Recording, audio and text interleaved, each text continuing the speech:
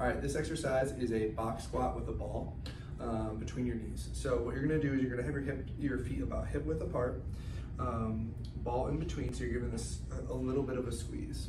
I'm gonna have a weight like this kind of rack forward onto my chest if I'm kind of like adding more weight to it. But otherwise, I'm gonna reach forward with my shoulder blades. I'm gonna tuck my bottom under so that way my back stays nice and stacked. And then I'm gonna inhale. When I inhale, my knee should come forward and my hips should come straight down, okay?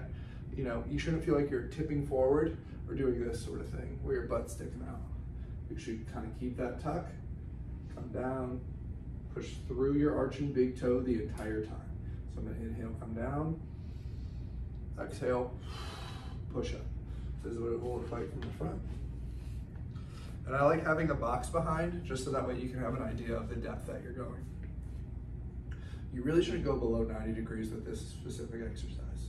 So find your arching big toe, tuck under, reach forward with your shoulder blades, inhale.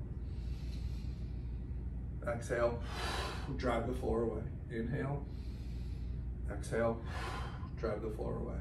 So you repeat that about somewhere between like 10 and 15 times.